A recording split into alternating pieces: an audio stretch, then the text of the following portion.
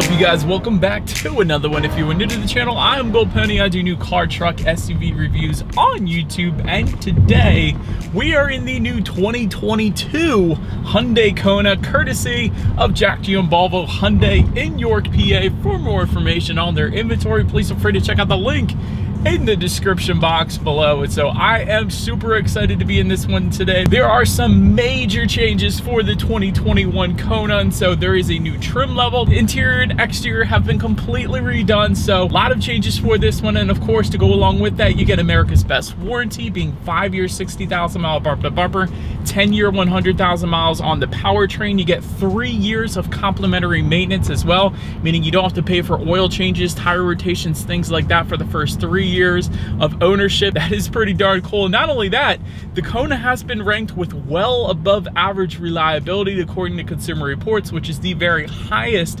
reliability rating given by Consumer Reports. So that is super awesome as well. And so in this video, I will be testing out and going over everything about this 2022 Kona, from acceleration, braking, ride quality, steering feel, exhaust clip, sound system, all of that fun stuff. So what do you guys say? Let's just go ahead and jump right into it. And as always, let's start with pricing. So as you can imagine, there are several different trim levels for the 2022 Kona, although they are substantially different from last year. But SE trim level is going to start at $22,135. SEL, which is the one we have today, starting at $23,935. N-Line, new trim level for the 2022 model year, starting at $26,685.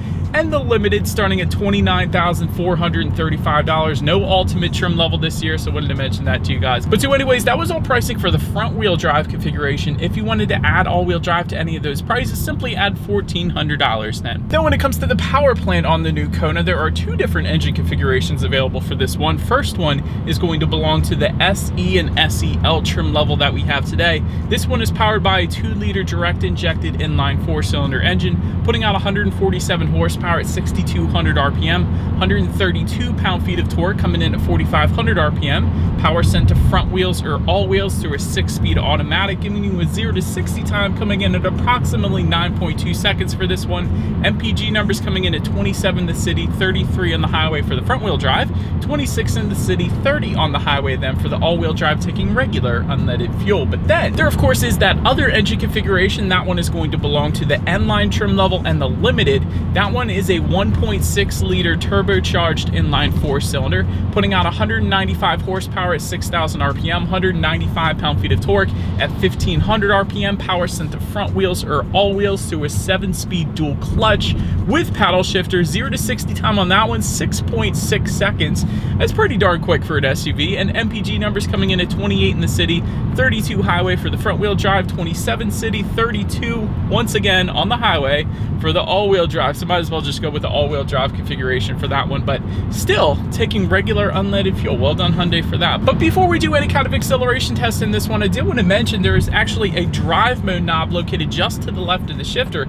If you turn that to the left or to the right, you will get normal, sport, and smart driving modes, adjusting things like the shift points, the throttle response, and actually the steering sensitivity as well. It is a noticeably heavier steering feel when I just put it in the sport driving mode. It's actually also going to adjust the colors a little bit on the smaller digital portion of these gauges as well, so that's pretty cool. But anyways, I'm gonna actually leave it in sport driving mode here, because what we're now going to do is find a straightaway. We're gonna do a quick little acceleration test, and let's see how quickly we can get our new 2022 Kona here up to speed. All right, in 3, 2, 1, go. Well, it's loud. All right, definitely not the quickest thing in the world, but then again, that's what you got the N-Line, the Limited trim for, because you got that turbocharged 1.6 liter. But this one, not the quickest thing in the world. But I guess the trade-off is, I can imagine this engine configuration that we have today on our SEL is going to be quite a bit more reliable. Not that it really matters, because you still have America's best warranty, but still, again, not the quickest thing in the world, but that's okay. But anyways, to go along with this acceleration, as always, braking is equally important. And so up front, you will find 11-inch ventilated front discs. In the back, 10.3-inch solid rear discs. As far as that 60 to 0 stopping distance goes, it's going to come in at approximately 132 feet, which quite honestly isn't the best. As far as the braking feel goes, that actually isn't bad. I don't mind the braking feel in this one. A lot of Hyundais, or I shouldn't say a lot, but some other Hyundais have got kind of a softer braking feel. This one isn't bad. So the braking feel itself isn't bad, but 132 feet from 60 isn't the best. I will say that. But then touching on suspension and handling, up front, you're gonna get a McPherson strut front suspension. In the back, torsion beam rear axle. If you go with the front wheel drive, it is going to differ. If you go with the all-wheel drive, you're actually going to get an independent multi-link rear suspension, which of course is going to be the better suspension option, not only for a smoother ride, but a little better handling as well. So torsion beam for the front wheel drive, independent multi-link for the all-wheel drive. So definitely go with that all-wheel drive, if not for the all-wheel drive system, at least for the suspension configuration. That's just my personal opinion though. But also, of course, you do get gas pressurized shock absorbers to go along with that. As far as the ride quality goes, it's actually not bad. I mean, it's pretty much as expected. This is a smaller SUV, so it's not gonna be quite as smooth as, let's say, a Santa Fe or a Palisade, but it's not bad. I will say the ride quality is definitely not bad here in our Kona. As far as steering feel goes, that is, it's not the best. I like heavier steering feels. It better helps point you in the direction that you want to go. Even in this sport driving mode, although it is noticeably heavier than the normal driving mode, it still could be a little bit better. I will say that. And if you take it out of that sport driving mode, it's really loosey-goosey when it comes to the steering feel. So perhaps Hyundai could improve upon that a little bit, at least when it comes to this Kona here. I wouldn't have minded a little heavier weight to the steering. Gives you a little better feeling of being in control. Maybe that's my personal preference, but having said that, I've driven a lot of other SUVs at this point, over 500 vehicles, and I will say most other SUVs do have quite a noticeably heavier steering feel when it comes to that. So I just wanted to point that out. As far as cabin noise goes, it's not bad. You do get a little bit of wind noise at higher speeds, but it's not bad. It's certainly manageable in this thing. As far as visibility goes, that is excellent. I could see perfectly fine out the back. Really one of the better ones in its class when it comes to visibility. Not only that, there's actually a head-up display available for the 2022 Kona, so it is going to be an optional thing. That's going to display your speed limit, and some safety features up onto your windshield, better helping you keep your eyes on the road once again. So that is definitely a huge plus as well.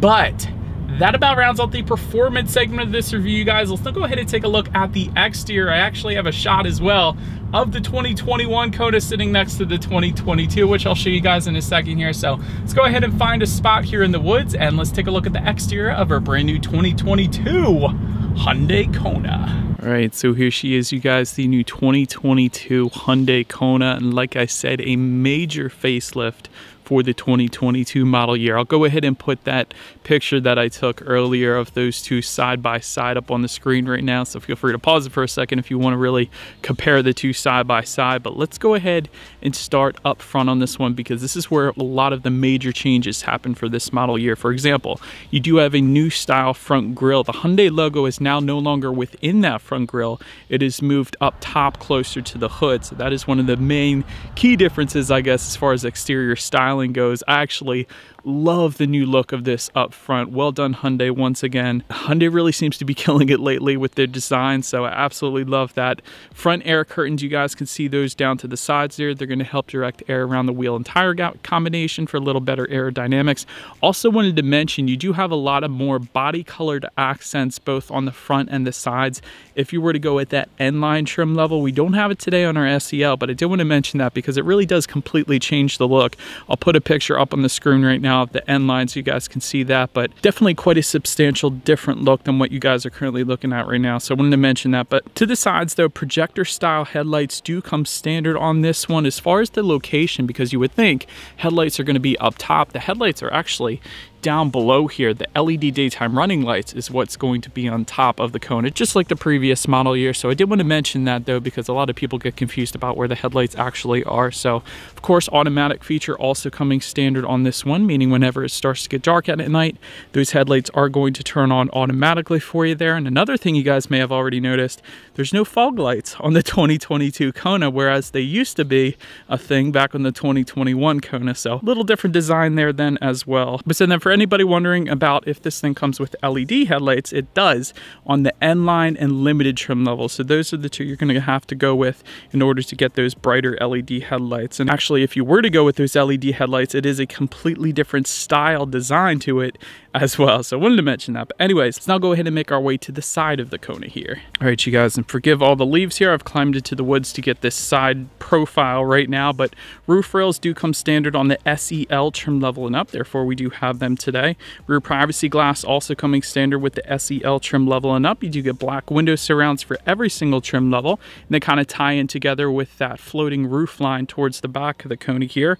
As far as the side mirrors go, they are body colored power adjustable side mirrors coming standard. You will get heated side mirrors if you were to go with the SEL trim level and up, and same thing for the integrated turn signals. You do have to go with the SEL trim level and up in order to get them. But like I said earlier, if you go with the N line, all of these matte black accents like on the side skirts and the fender wells as well, they are going to be body colored with the N line. Personally, I do think it's a much better look, although these matte black accents do tie in very well with the black window surrounds and the floating roof line on this one. I think I personally would prefer the body colored accents on the N line, but that's just my personal preference. As far as the wheel configurations go, 16-inch alloy wheels for the SE, 17-inch alloys for the SEL, that is currently what you guys are looking at, and then 18-inch alloys for the N line and the limited trim levels, in case anybody was curious. But now, let's go ahead and make our way to the back of the Kona here. And so, but now since we are around back, there is a body colored shark fin antenna all the way to the top. Just below that, rear spoiler with an integrated brake light. Just below that, rear window wiper. If you wanted LED tail lights, simply go with the N line or limited trim levels. And of course, there will be a rear diffuser if you were to go with that N line trim level. Otherwise, you were going to get the silver accented rear bumper like you were currently looking at here on our SEL. And just below it all, the exhaust finish is actually going to differ amongst the trim levels as well. You do have a single exhaust outlet tucked away here for the SE, SEL Unlimited. However, if you were to go with that N line, you will find a single exhaust outlet with dual chrome tips. So that is a pretty cool look to it. But anyways, either way, I think you guys know what we have to do next. As always, here is that exhaust clip.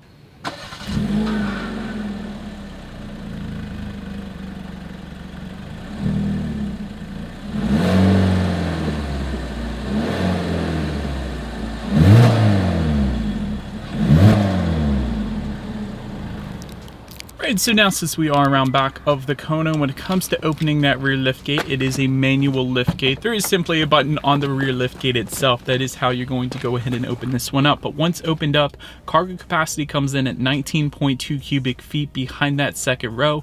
If that was not enough space, there is a 60-40 split, meaning the rear seats do fold down, bumping that up to 45.8 cubic feet. And once in that cargo area, you of course will find some cargo lighting. There is also a cargo cover that comes standard on the Kona as well. There are also some grocery bag hooks. Then if you lift up underneath of the cargo floor, you will find a spare tire as opposed to the fix-a-flat, which I personally prefer the spare tire. So that is definitely a good thing. And there's a little bit of room for some in-floor storage right around that spare tire as well. And there's also a little cubby area within the cargo area then as well, and that pretty much rounds out the cargo space. But let's now go ahead and make our way to the rear legroom. That is going to come in at 34.6 inches. So for reference, I'm even 6 feet tall. This is how much space I had back there.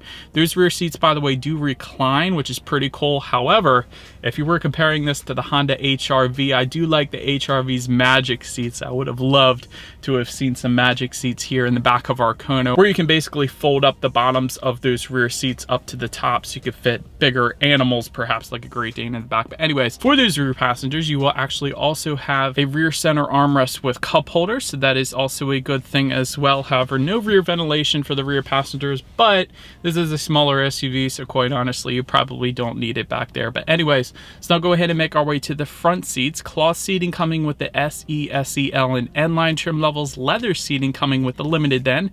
8-way power driver seat for the N-line and limited, with power lumbar, by the way, as well. Then you will also get heated front seats if you were to go with the N-line or the limited trim levels. And as far as the comfort goes, it is perfectly fine. There's absolutely no issues with seat comfort here in the Kona. I could easily see myself going on a long road trip in this thing, so everything is perfectly fine there. But then let's take a look at the steering wheel. It is tilt and telescoping. If you were to go with the N-line or the limited, it will be leather wrapped then as well. Otherwise, if you go with the SE or SEL, you will get a urethane wrapped steering wheel like you are currently looking at right now. Then make our way to the startup. Let me first start by showing you guys the key here. You do have your Hyundai logo on the one side, and when you flip it over, lock, unlock, and that circular button that says hold, that is actually going to be your remote start, which is pretty cool. That actually comes on the SEL trim level and up, so it is pretty cool that we have it here today. It basically start this one up when it's super cold out, and it warms the vehicle up before you actually get inside, so that's always a big plus.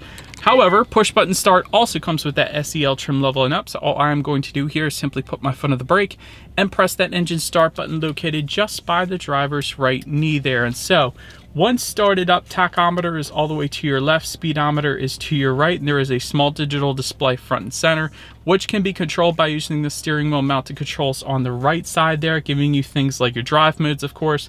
There is a digital speedometer if you wanted to display that, your outside temperature, how many miles you have left until you hit empty. There are some safety features when you need your next oil change, and the list goes on. So basically, everything you could possibly want up on that digital portion of the gauges there. But now let's make our way to overall interior quality. Let me start with power moonroof, or power sunroof I should say, is going to come on the limited trim level only. You will get a black headliner with the N line, gloss black interior accents with the N line, alloy foot pedals with the N line, wireless phone charger coming with the limited. You will get automatic climate control for the limited.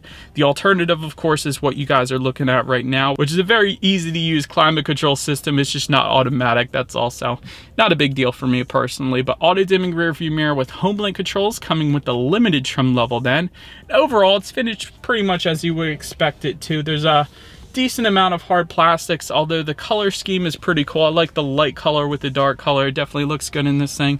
Just in front of the shifter, you have a 12-volt power outlet and 2 USB charging ports, along with a little bit of storage up there as well. Just to the right and the left of the shifter, you have your drive mode button, like I was saying earlier. That little lock button, that's actually where you can lock it in to the all-wheel drive setting, and that is super useful, especially here in Pennsylvania when it starts snowing out. That's what I personally use on my own Hyundai Santa Fe. I push that and I have absolutely no worries. I remember driving through like a foot of snow last year, like literally a foot of snow in my Santa Fe with that lock button on. It just coasted right through it like it was nothing. It's an amazing all-wheel drive system here, I'll say that. Just behind this though, you have dual cup holders, and then there is a little bit of storage within that center armrest as well. So overall, interior quality is, it's not the best, but it'll get the job done in the Kona. So let's now go ahead and take a look at the tech, because a lot has changed for the tech on the new Kona here.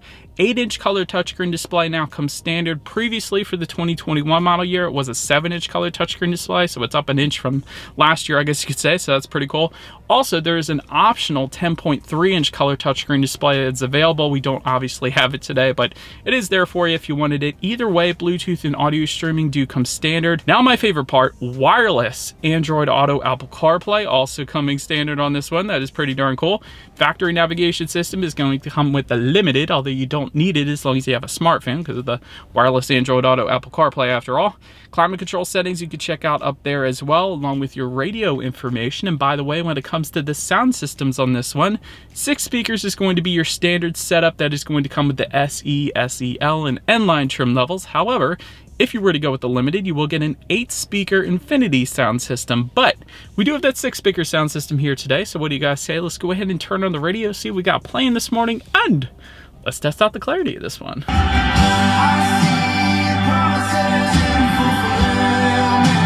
Actually, not that bad of a sound system for 6 speakers. I've tested tons of 6-speaker sound systems at this point, and that one actually was not all that bad. So for 6 speakers at least, it's not that bad. Of course, there's a ton of sound systems better than that, but not that bad for what it is. But anyways, last thing I wanted to mention to you guys on that infotainment screen at least is when you do put this Kona in reverse, let's go ahead and do that. There is a rear view camera that takes up the entire screen, which is pretty cool, letting you know who or what is behind you, which is always going to lead us into safety. And so to start, IIHS top safety pick. That is always the very first thing I like to mention, because that pretty much says it all about safety right there, quite honestly.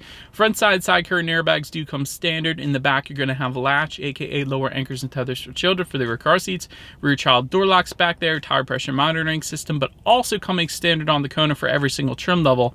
Lane keep assist, forward collision avoidance assist, driver attention warning system, and automatic emergency braking actually as well. I don't believe that one came standard on the 2021 Kona, so that is pretty cool right there. SEL trim level is going to add to that, a blind spot monitoring system with rear cross traffic alert. That's the little car icons in the side mirrors that will flash at you when there's somebody in your blind spot, basically, so you don't go turning into them.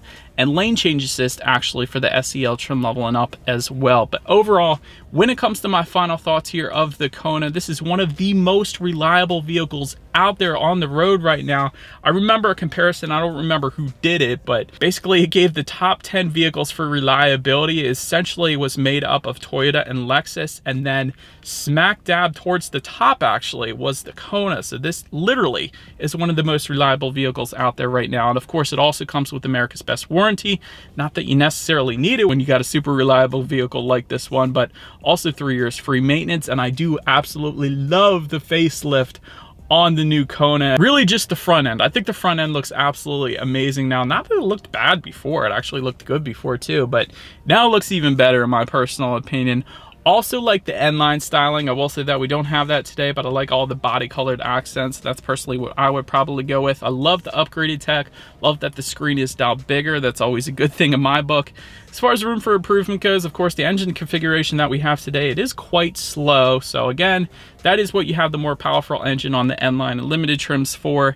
And magic seats in the back seat would be pretty darn cool as well. I don't know. I just like the Honda HR-V for that particular reason alone, if anything. But again, this is a super solid pick when you factor in everything I just gave you. But let me know what you guys think of the new Kona, of the redesign, in the comments section below. That is about it for this one, you guys. Thank you so much for watching. Feel free to follow me on social media if you wanted to see what's coming next on the channel before it actually gets to YouTube. Be sure to hit the subscribe and the bell notification button if you're into new car reviews. That is what we do here on this channel after all. Do appreciate you guys watching more than you know, and I will see you guys all in the next video. Stay gold.